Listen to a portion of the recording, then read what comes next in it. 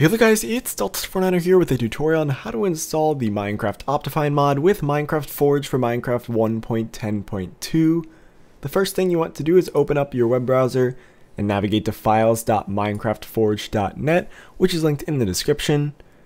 Find the Minecraft versions box and select 1.10 and click 1.10.2. This will bring you to the 1.10.2 downloads page. Find the download latest box and click the installer link. This will bring you to an ad focused page. Wait the 6 seconds for the skip button to appear in the top right of the page and click skip and save the file on your desktop. Now navigate to your desktop and right click the Minecraft Forge installer and click open with and select Java Platform SE Binary. Make sure the install client radio button is selected and click OK. This will download all of the Minecraft Forge libraries. Once it says successfully installed, you can click OK. Go ahead and open up your Minecraft launcher. Make sure that the Forge profile is selected and that it says ready to play Minecraft 1.10.2 Forge and click play.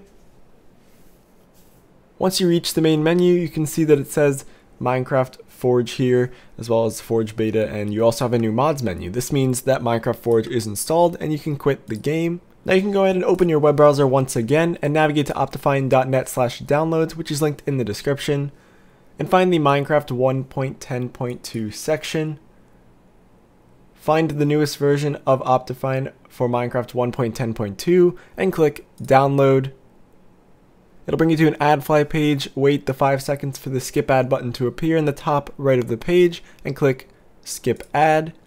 It will bring you to another page with ads on it. In the middle of the ads there's a link that says download OptiFine.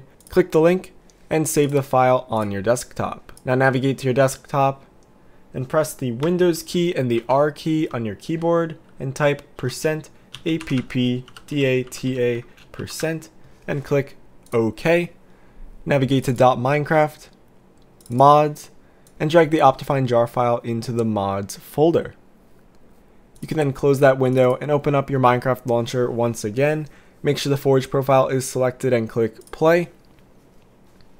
Once it loads up, you can see that it says OptiFine 1.10.2. If it doesn't say it there, go ahead and check in your options and video settings and make sure that you have all of the new video settings that OptiFine adds. You can also go into a world, and if you press F3, you can see that it says OptiFine on the right, the bottom right of the screen.